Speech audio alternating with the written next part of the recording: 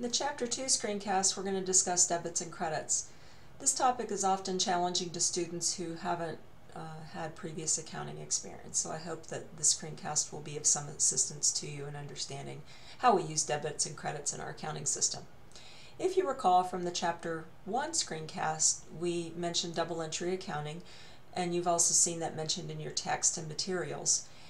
The concept of double entry accounting is that each transaction, so each financial transaction, affects two or more accounts.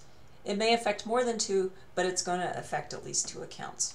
So there's going to be at least two entries for each financial transaction in our accounting system. You'll often see through this class, and I continue to use these in my own practice, this tool called a T account. And we use these T accounts to analyze accounts and to represent ledger accounts. So let's take a look at what a T account looks like.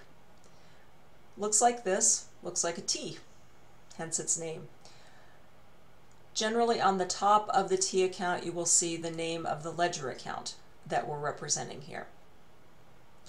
On the left hand side under the T we would list transactions that are debits.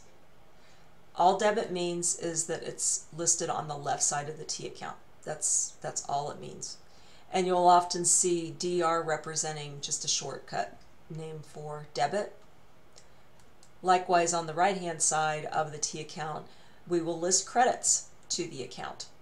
Credits are often abbreviated CR, so you will see CR instead of the full word credit.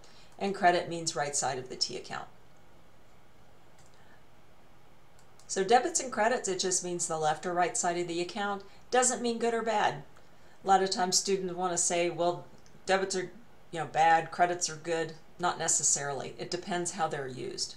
So if you probably are familiar with debits and credits being used in other contexts, such as debit and credit cards. If you work at a bank, you use debits and credits.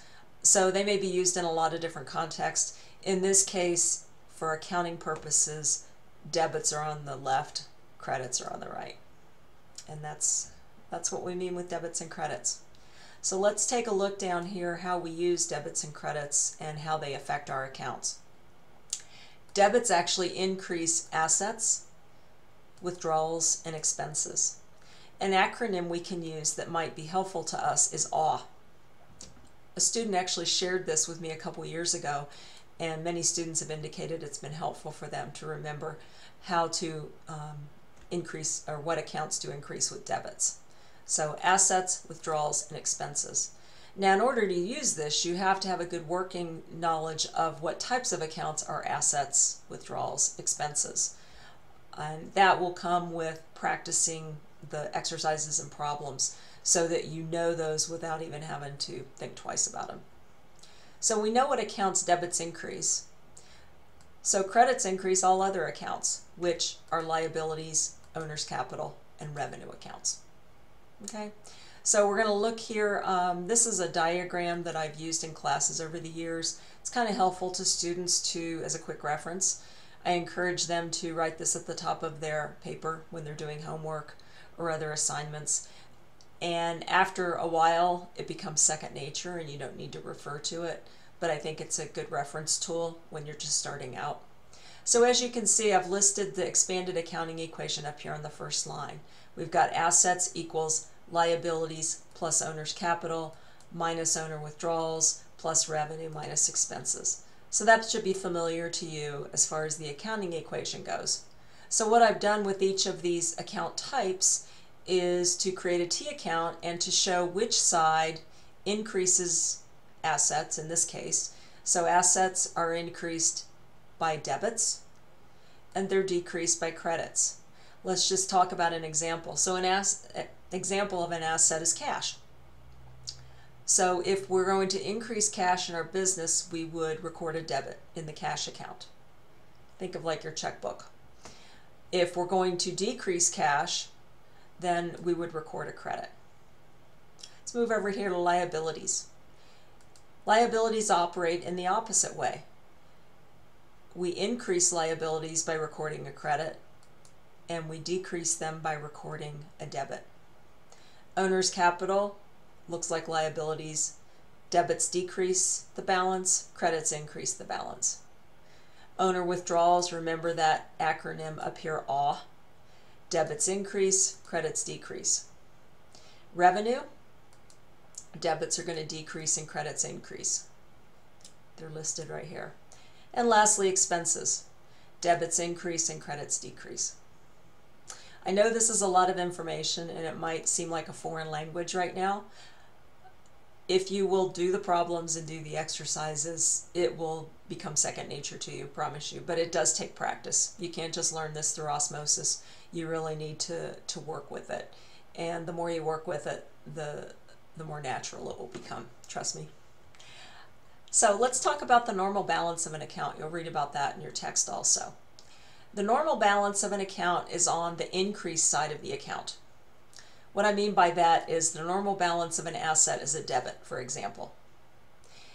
And let me take this a little further as far as what a normal balance would be. And why do we care? I continue to care when I'm preparing a tax return for a client. I will see, for example, if I see a cash account and I see that it has a credit balance in it, that causes me concern because that means that the account is overdrawn. So that would be a really direct reference. The account is overdrawn. Is there an issue? Well, maybe it really is overdrawn. That would be a bad sign anyway. But maybe there's a mistake that was made. So maybe there's a mistake on the books that is representing this as an abnormal balance. Likewise, over here in accounts payable, where we've purchased things on accounts and we're going to pay our vendors in the future, if I were to look at a client's books and I saw that there was a debit balance listed on liabilities, I would be concerned. That would tell me that we may have an overpayment situation or we may have an error. So I'm going to take a look at all those abnormal balances, whether they be debits or credits, and I'm going to investigate those before I move forward and prepare the tax return, because that tells me that I might have an error somewhere I need to correct. So that's really all a normal balance is. If you can determine what type of account you've got and you know what increases the account and what decreases the account, figuring out the normal balance is very easy because it's really just the increase side of the account. Okay, so using all this information, I thought it would be helpful to go through a brief example of account analysis to determine the journal entry that we need to do. You know, we've been doing up until this point kind of listing out the accounting equation and putting pluses and minuses in different accounts. Well, we're going to move into the formal accounting system moving forward, and that means using debits and credits. So we're going to take a look at a transaction, do some analysis, and look at what the journal entry would be. So here's an example of a transaction. We provided $1,000 of services on account. So let's just take my business. I provide accounting and tax preparation to clients. Generally, I don't collect ahead of time. I do the services, I provide the services, I provide them the reports, the tax return, and then I send them a bill, and they pay me fairly promptly. I'm fortunate in that respect. So that would be an example of we provide $1,000 of services on account. So the customer is going to pay us at some point in the near future, we hope. So first step, what are the accounts and the account types affected? So we're providing services, so revenue would be affected, and that's an equity account. We remember from our accounting equation.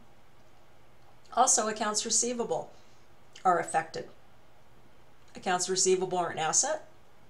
And remember, when we provide services and don't yet get paid for them, we're going to record that as an account receivable. Once we get paid, then we'll zero out that account receivable and record the receipt to cash.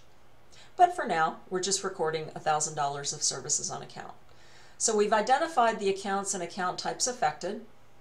Next, we need to determine how these accounts are affected. In this case, revenue increases $1,000. We're receiving income for these services we provided. And accounts receivable also increases $1,000. We've increased the amount that other people owe us. Okay, so with that, we can then prepare a journal entry. The entry, we would debit accounts receivable $1,000 and we would credit revenue $1,000. If I were going to represent those up here and say this asset T account represents accounts receivable, I would record the entry here in the debit column. Remember, an asset is increased with a debit to the account. So that's how we know to record a debit in accounts receivable. We know accounts receivable is an asset. We increase assets with a debit to the account, so we're going to debit AR, and then we'll credit revenue $1,000 because we're increasing revenue. And in this case, we have a balance journal entry. Remember, debits need to equal credits for each transaction. That's the same thing as keeping our accounting equation in balance. It means exactly the same thing. It's just the way we use that in our formal accounting system. So you always want your debits to equal your credits. You can have more than 2 line items listed, but your debits always have to equal the total of your credits. Hope this has been helpful, and we'll talk about future topics in subsequent screencasts.